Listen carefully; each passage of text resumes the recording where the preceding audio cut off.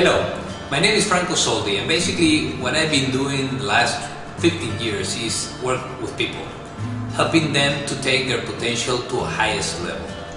And I've been doing this with grown-ups of companies of the Fortune 500 list all over the world. And also right now I'm doing the same thing with teenagers. I decided to start working with teenagers because I think there are some skills and some abilities that we don't learn in school, and we need to learn them to actually be happier in our lives.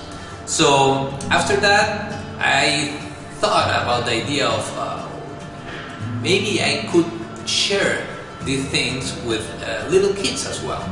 And this idea came up to me when I became a father.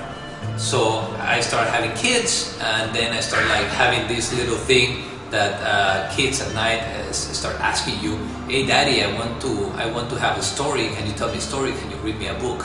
So I started reading books to the kids, and then I thought, probably what if I have a story with a really good message, and also I open a question mark after the story so the father could have a really nice conversation with the kid about something important.